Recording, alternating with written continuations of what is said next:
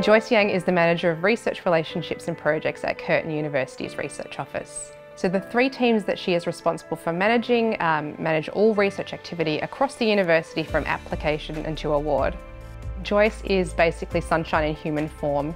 She is a charismatic and dedicated leader, and she has the ability to break down silos within teams.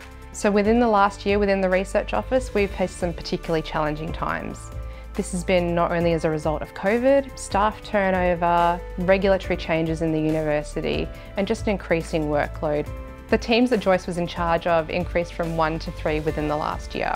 Rather than just maintaining the status quo of these teams, Joyce challenged the way that we did things, and she made significant improvements.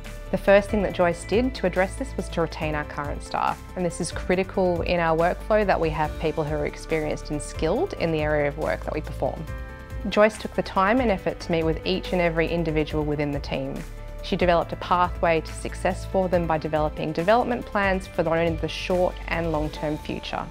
Joyce has made a significant impact to the way the teams operate, and the reason behind that is her communication style. She's an energetic, bubbly leader, and she's brought all of the teams together.